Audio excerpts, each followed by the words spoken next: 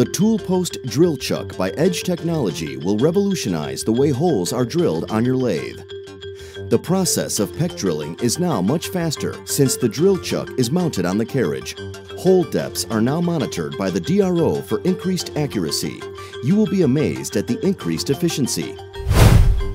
To avoid excess heat buildup and better chip evacuation, the process of peck drilling is recommended for any hole depths that are more than 3 times the diameter. Our Tool Post Drill Chuck allows you to monitor hole depths using the DRO. This method is a huge improvement over using the tailstock's graduated hand wheel. For high volume jobs, it is also possible to use a carriage stop to control the hole depths. This clip shows a 5/8 diameter hole being step drilled to a depth of 1.5 inches.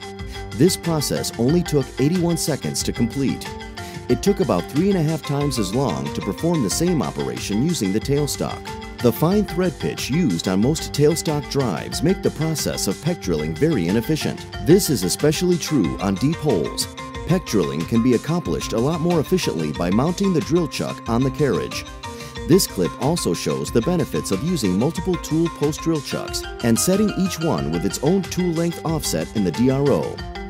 The cycle times for drilling holes using this method are approaching what is typical for a CNC lathe.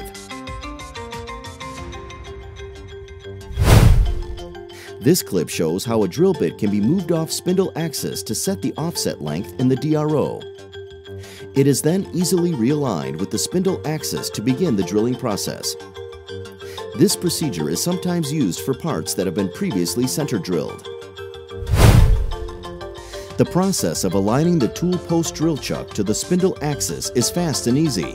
An alignment pin is held by both the drill chuck and the lathe chuck, and the 2-piece body has enough play to allow the unit to self-align.